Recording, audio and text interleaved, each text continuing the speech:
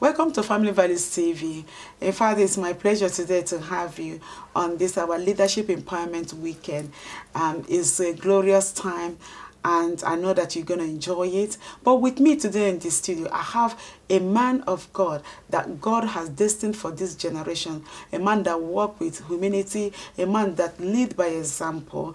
And we have a privilege to be with us today, Bishop Paul Fadeyi. And I want you to listen, and I want you to enjoy yourself. I want you to just make yourself comfortable as you listen to what man of God has to give us today, this week, being our leadership empowerment. And what are we talking about today? We are talking about the making of a leader. And how do you get that leader?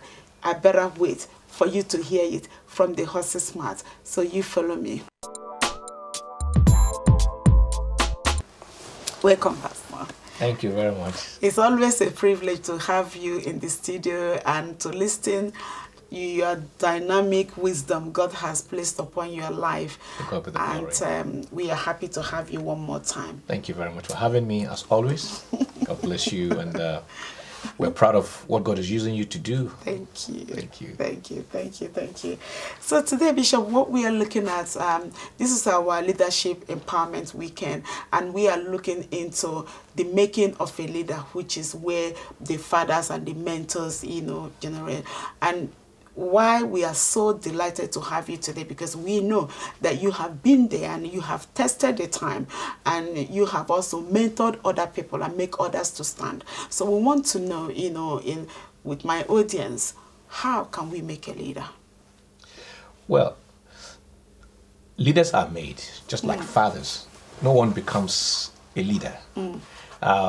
Jesus, at the beginning of his ministry, when he went about recruiting those who we know today as the disciples, the first thing he said to them was, "Follow me, and I will make you fishers of men."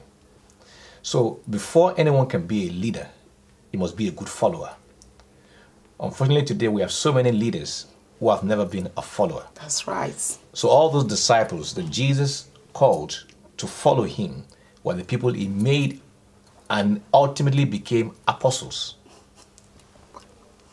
So it takes a good follower. Yeah, to be a leader. To be a good That's leader. Correct. Anyone That's who has correct. not. So you want to ask the question, when someone says, "I'm a leader," ask him, who is he following? Yes. Yes. Follow me, Jesus said, then I will make you. Now we know make you fishers of men, but beyond the fishers of men, we can also look at it as, I will make you now a leader. Yes. Who would have thought that Peter would now become a leader? A person who was even unstable. But as he followed him, he made him. He said, now upon this rock of revelation that you are, I'm going to build the church. Yes. This rock of revelation. Yes. Somebody who was so unstable, now he's going to make, through the revelation he's given him, I'll build my church, and the gates of hell will not prevail. So obviously, you need to be a good follower. A good follower. For a good leader to come out of you. Yeah, absolutely. Because in the following, that's where we test the patience, integrity, commitment, sincerity. And these are all the qualities that we need for the leadership for tomorrow. Absolutely. And the examples are endless. Paul the Apostle said, follow me as I follow Christ. Follow me as I follow Christ. So what made Paul a great leader was his own followership, his own being a good follower. Follow me as I follow him. And so that you could, through the following, you get the revelation. So many things. You get a revelation, you get instruction, you know the direction. Because it takes him. That's the ultimate leader. Is him. Jesus. Is him. Is Jesus. He only makes great leaders. But today, people have limited becoming a leader to the fact that I went to Harvard University. Yeah. As good as all these are, but you can go to Harvard, you can go to the best university. If there's no structural pillar in your life on who you are following, because the Bible says the harm of flesh will fail. Yes. I'm a firm believer in study. I do read, but as good as all those things, there must be the personality of the Lord Jesus Christ. That's why it says that we should look unto Jesus. Jesus, the author. The author and the finisher of our faith. So once people take their eyes off him, the whole world is in a mess today. Yes. Because we're trying to follow our human philosophy, our human psychology or whatever. Knowledge puffs off. Yes. And it fails as well. Fails. Wow. It fails. You know, we want to look at the other side of also making a leader. Yeah. How can we get a good character out of people? Because sometimes leadership is failing today because of lack of character. Okay. You know, and this lack of character, not willing to listen. Yeah. You know, I know it all. Yeah. And in the process of I know it all, Yeah. you see the rope crashing, the next person come, a crash, because of lack of willingness. So how do we look at this characteristics? The starting point to that is knowing how to yield. You got to yield. The Word of God makes us to know that God describes himself to us as the potter and we are the clay. Yes. When we yield ourselves to him willingly and says, here I am, use me, then he will start the process of taking out what needs to be taken out of us. That's right. And putting in us what needs to be put inside us. Just as we will see in the case of Joseph. Yes. Who later on became a father from my latest book, which I'm sure you're going to talk to them in a minute. There. Yeah. It is all through the things he went through that God was taking out what needed to be taken out of him and putting in him what needed to be put inside him. And then ultimately he was able to stand before Pharaoh as a second in command. In his wilderness. In the wilderness. Right, Bishop. You know, I was looking at your book that you wrote, The Making of a Father. You know, this book is so exciting, and when anybody takes time to look through it, you will find out that the whole point that is missing today is in this book.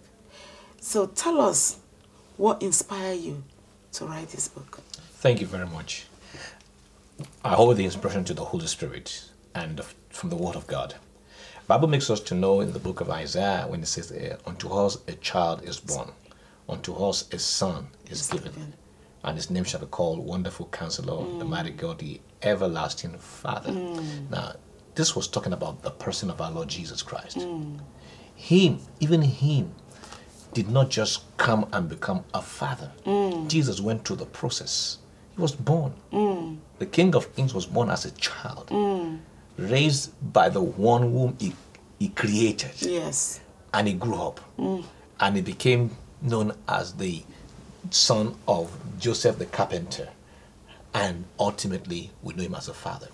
But Joseph's life now depicts who Jesus is to us. He also was born, favored by his father as a child. As a child. But began to grow and went through so many processes in his life when he ultimately now became the second in command in Egypt. He said to his brothers who supposedly betrayed him, he said, you meant it for evil, but God sent me ahead of you to prepare you a posterity, because God has made me a father unto Pharaoh. Now the key word there is the word made. And we know that for any product that we have in the supermarket or we have on our shelves, they are made out of something. They go through processes before they become a product. That's right. So you can say fathers are the product of the processes of a making. Just like good, isn't it? Good. So that's exactly what it is. So we going through the life of Joseph, you will see all those processes that he had to go through to become a father. So a child is born, a son is given, but fathers are made. Don't forget, he said, God has made me to become a father to Pharaoh. Pharaoh, in the natural, will give birth to him. Oh, my God. But he is a father because he's gone through the process. He's gone through the process. And so many of those processes involve the stripping, involves molding, involves shaping in him. And ultimately, it was now fashioned. Sometimes rejection. Oh, yes, it's all part of it. But in the midst of the rejection, because Yes. it takes those who have been rejected to become elected. Yes. Oh, hallelujah. If you've not been rejected, then you cannot be elected. There's no election. Rejected by his brother, but elected by God. By God. But to come to that point of election, he has to go through the process of processing. Wow. That is so awesome. To God be the glory. That is so awesome. Because, sometimes, for the fact that a man can just have a wife or even pregnant a woman doesn't make you automatically a father. Not at all. Not at all. Because fathers are being made. Yeah, fathers are made. As a matter of fact, there are those who supposedly have no children, but they are fathers. Don't forget Abraham. God called Abraham the father of many nations, when he had no child. Yes. I've made you a father. But he had no child. But God saw what he has put inside him and what he has made him of. So fathering really has nothing to do with baby production. No. Because unfortunately today in our society we have so many people who have given birth to children and they themselves, they are still babies. They're still babies. They just have children, but there is no quality. No quality. No direction. No, not at all. Not at all. Oh, God. Okay, looking at this book again, because when I was looking through it, lightly, it said, God sharpens fathers by filling down and sending away and excavating all excesses that hinder spiritual acuity. Yeah. It sharpens. That is on page 38. Yes. I think it says a surgeon's knife is unmistakably useless and indeed dangerous if it is not sharpened. Yes. A critical surgical operation is jeopardized by blunt instruments. Can you now see how important the issue of sharpening can be?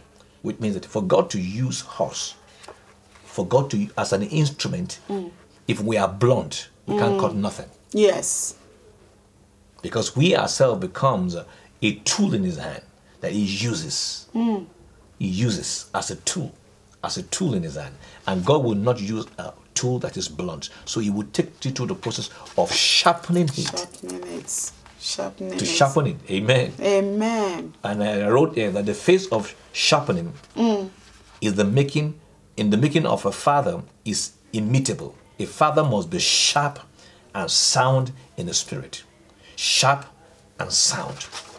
Sharp and sound. True fathers know how to design. Yes. They're sharp. Designing spirits.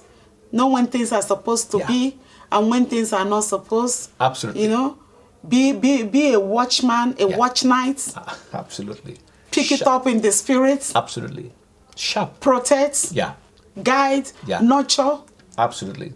But those things are missing today. And that is why our youths, some of them have no direction because there's no father. Unfortunately. And because even the fathers, supposedly fathers, have not yielded themselves to the father.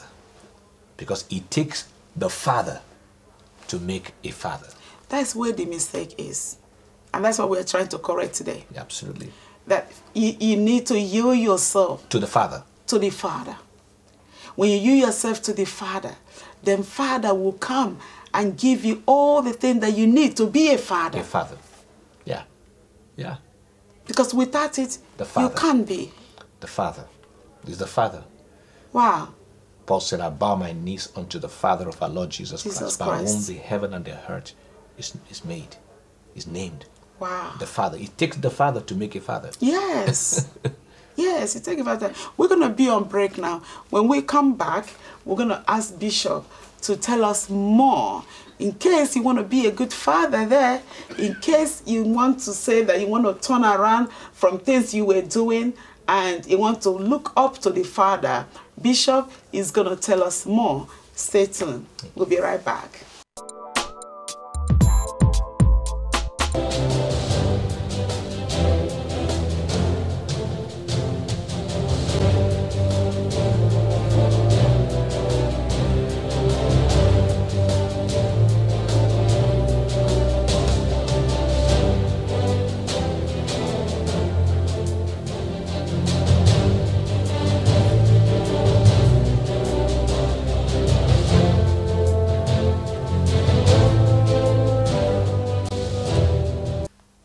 Welcome back.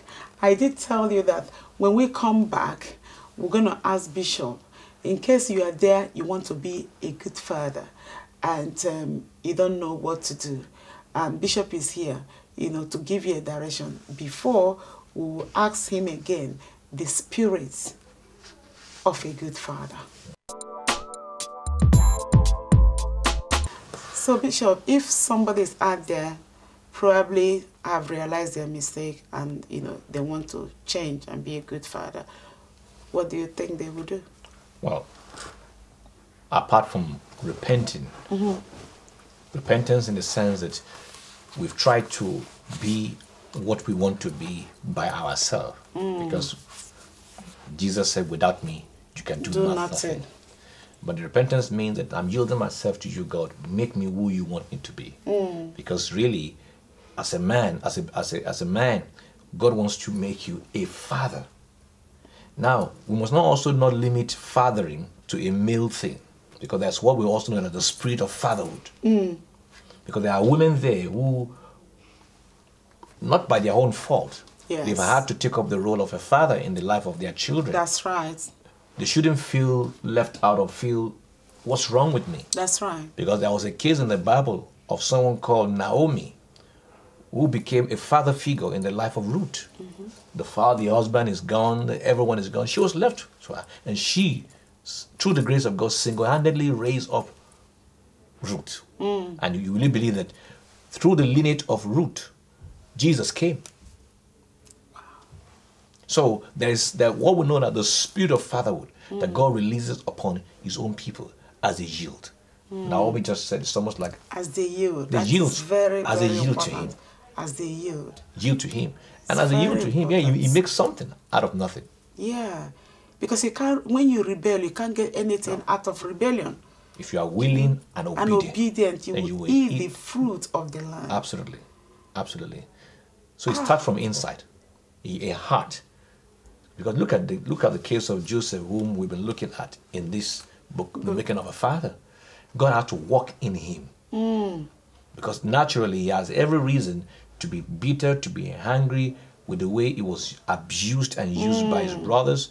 Not only that, he was lied on by Potiphar's wife, put into prison. Not only that, the people who promised him, so to say, that they will help him, even forgot him right in the prison there. I tell you. So he has so many reasons. But yet God is still doing something inside him. So by the time he got to the palace, God has worked a change inside him. So that by the time he saw all those that supposedly betrayed him, he looked at them and said, don't worry, you meant it for evil, but God sent me ahead to make, and has made me now a father. And indeed, he was a father.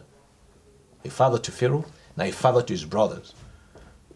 A protector. A protector, a provider. A provider. Yeah. He provided jobs for his brother. A counselor. Yeah. Told them, when you go before Pharaoh, tell them, when he asks you what's your occupation, tell them the occupation you are into cattle rearing. He provided a job. Yes. So truthfully, they are providers. Yes.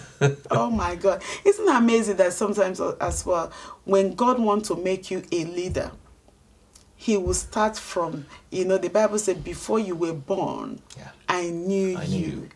In other words, he has singled Joseph out for a leadership, a true reflection of a father who will guide and nurture. Absolutely. And then he start telling him beforehand. Yeah. Absolutely. Start calling him. Yeah. And out of innocency, he would just come and tell his brothers, this is what I saw. Yeah. You guys were buying before me.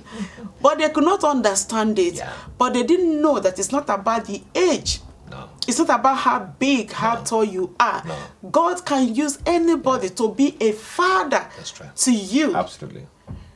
Because it was preparing him, and they were like, why should it be you, small child? But they didn't know that this is how God wants to do it in their own generation. Absolutely. So it doesn't matter where you are. It doesn't matter how old you are. You need to understand that the making of a father is not by coincidence. It's not about we have 12 in our house. Because your mother can born 12, but it's only one that God will choose. to lead. And in leading, you need the spirit of obedience. You have to yield. You have to recognize that you must not be the firstborn to lead, or the secondborn, or even the lastborn, but the person that God has put the mantle. And Bishop, what I understand is that whenever God put that mantle upon someone to lead, their characteristics is always different. Absolutely. Yeah, it's a grace. It's a grace. They carry. It should be evident. It's what I mean. From childhood. I think I mentioned in this book, and I owe it to God Almighty. Growing up as a young child, I mean, I got born again when I was 12 years. Praise God. So the wisdom of God has always been at work inside one, even without me actually knowing. Yes. But a particular day, my dad called me and said I should kneel down. I thought maybe I've done something wrong. And he looked at me and said, "You are a young child, but you are wearing the garments of the elders." And this, my dad said, my late father said, "I respect you." Now, I was surprised because as my own natural father, he saw something inside me that I didn't even That's know, right. but it was evident.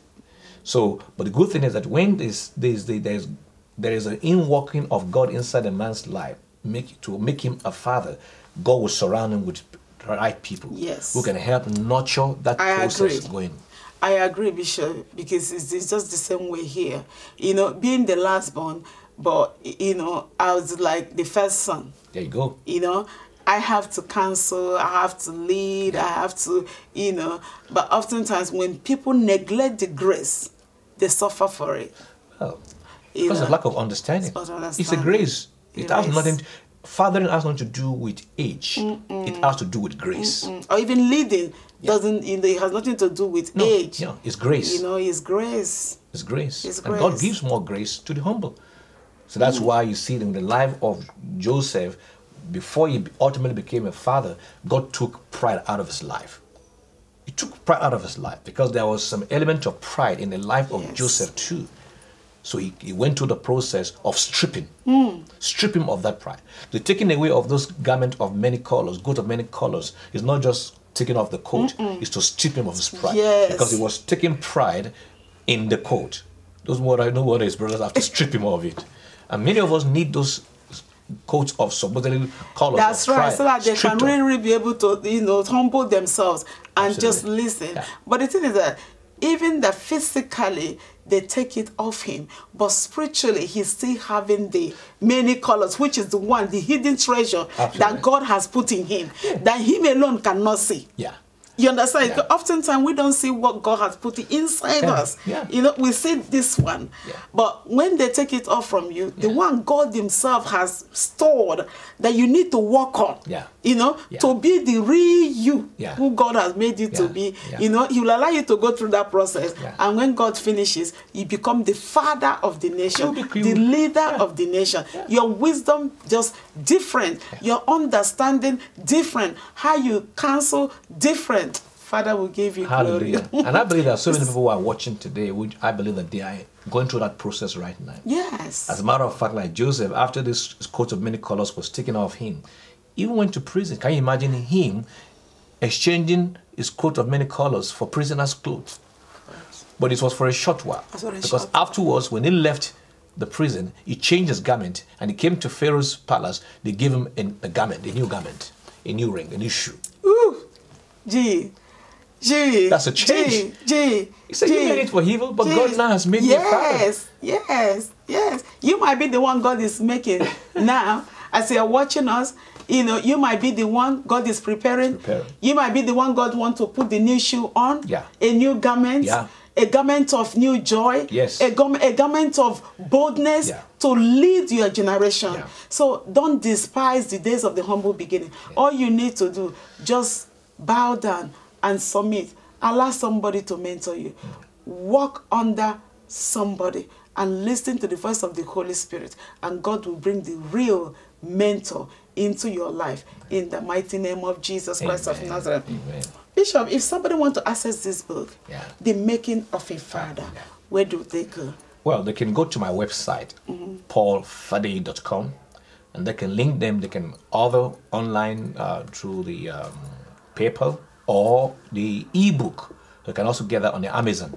Okay. Amazon. Just Google The Making of a Father, and it should come up there. Awesome. It's a or bestseller. you could order through Family Values TV. Praise God. We will always have a copy. That's good. And, we will access it, for you. And I tell you, if you also get it from us, Bishop is going to give you discount. There's loyalty discount. No problem. With all pleasure. With all pleasure.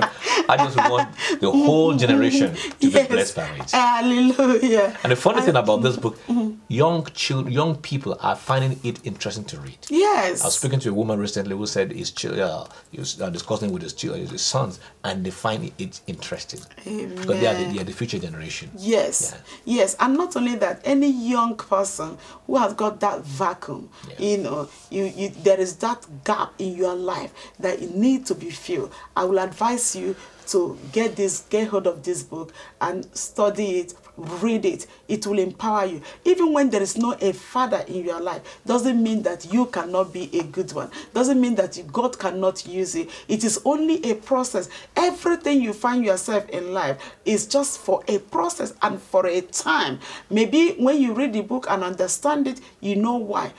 There is no father in your life, but God is your father. The most of it all, God is your father. Amen. So I will encourage you, get hold of this book and read it, and it will be a blessing. I just want to read, briefly about Bishop Fadeyi. Is a bishop of Grace Outreach Church worldwide, the ministry headquarters located in London, England, in Old Kent Road, in case if he is called to be apostle to the nation. God has blessed his work, and he has seen a growth in his ministry because of the humble spirit. I tell you, I know this man of God. He worked with humble spirit, humility. That is why I love him so much. Bishop Family Values TV, we love you. We love you too. Because the ability that you have to listen to people, to nurture without even, it's hardly people know that you are a bishop.